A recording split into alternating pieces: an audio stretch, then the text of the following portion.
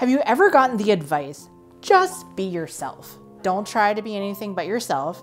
Just be yourself. Just be yourself. Just be yourself. It's like, well, all right, at the end of the day, what does this really mean when it comes to your professional life and going to work? Outside of work, that is not a problem.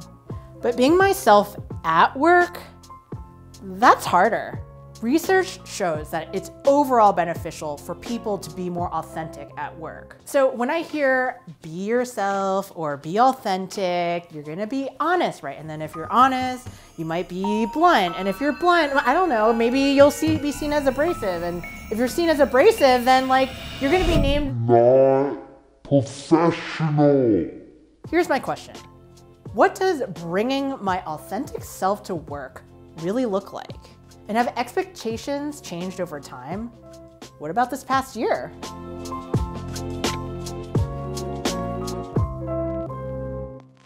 Misconception is that like if you 100% bring yourself to work, that's it. It's either like 0 or 100. There's nothing in between. When in actuality, it is 100% a personal choice. It's not like some all in or nothing. That's Madison Butler. She's the vice president of people and culture at a startup based in Austin, Texas. She specializes in workplace culture and in creating inclusive business environments. Madison, when you bring our authentic self to work, what does that really look like? How do you bring that? So obviously it's a little different now because we're not in the office, but I actually think the authenticity part is a lot deeper than about my blue hair or my tattoos. It's about being really honest with ourselves about everything else that's going on in our lives, whether it be COVID or George Floyd, or you're going through a divorce. There's all of this other stuff that that happens every day, and it doesn't pay for us to ignore those things. I think there is this misconception that we get to work, we check our human sweater at the door, and we move on with life. And that's just not reality. So Madison, you feel so comfortable being your authentic self and sending that message to everyone. Was there ever a time like that this was hard for you, or this wasn't always the case? Oh God, totally. And I think, that it starts much earlier than corporate America. I think, even as we're growing up, we want to fit in, we want to have friends. I had this moment where I think, we probably have all dated the wrong person at some point in our lives. And I was a very different person for that person. And when I got out of that relationship, it was kind of like a promise that I made to myself that I wasn't going to do this again. But I hadn't made that commitment to myself at work yet. I remember the kind of turning point for me, though. I had an interview here in Austin, and they kind of ranted and raved about how much they loved me and how great I was, and they really wanted to bring me on. And then it was followed by like this big fat but.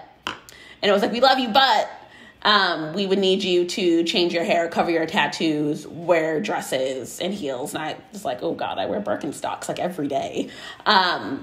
And I think that was the first time that I really realized how many people have I worked for that didn't like me at all. They liked the idea of who they could make me into as long as I would make them money.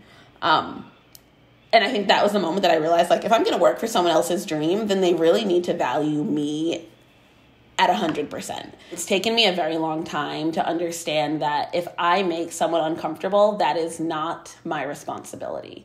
If you are uncomfortable with my blackness, my queerness, my blue hair, whatever it is, it's not my responsibility to make you feel comfortable. None of that has any impact on how I do my job, except it makes me better at what I do because I embrace all of those things about myself. I totally get where Madison's coming from. And thinking of my own story, there was definitely a time when I was like, yeah, I need to be myself here. I can't fit this mold that doesn't fit me. I was just about to graduate from college and I was going on all these job interviews and I felt forced to buy a suit, have sensible pumps, be very conservative, feel like I was in this sort of business mold. And it made me realize that this wasn't for me.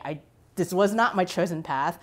And I needed to be in a place where I could be creative, wear color, hang out with people that are outside of the corporate norm. What is the proper way to approach the idea of bringing your authentic self, and what is like a sort of misnomer or misconception about it?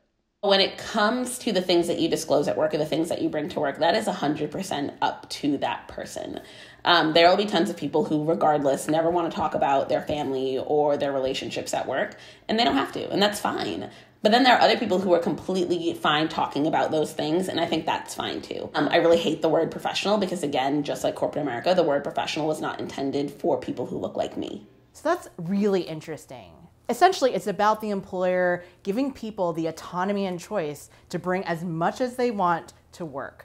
So if I think about myself, I guess I put myself around, I bring maybe 50% of myself, freely to work. But what if you're not as lucky and you find yourself in a restrictive environment that doesn't really allow you to make that choice of how much you bring of yourself to work?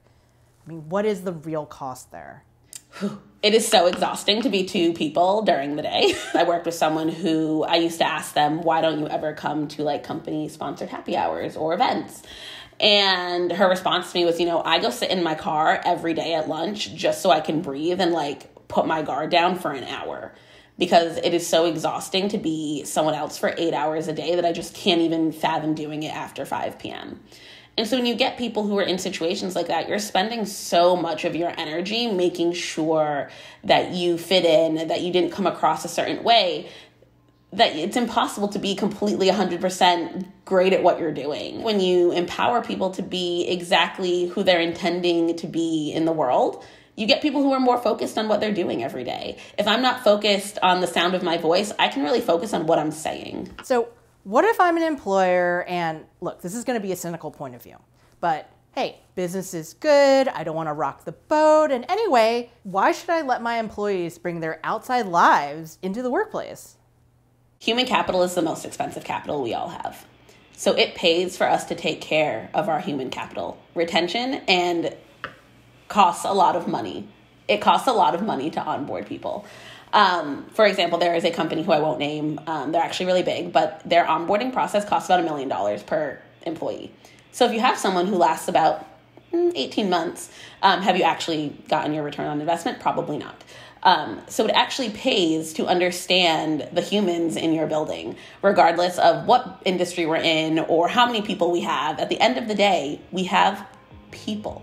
And if you understand how they work and why they work and why things maybe aren't as streamlined as they were last week, you have a better chance of coaching them and leading them to be successful. So I learned a lot from Madison. It was really great to hear her story and her insights about bring your whole self to work. And now I understand it. It's really not just things you're wearing or things you're showing or the color of your hair.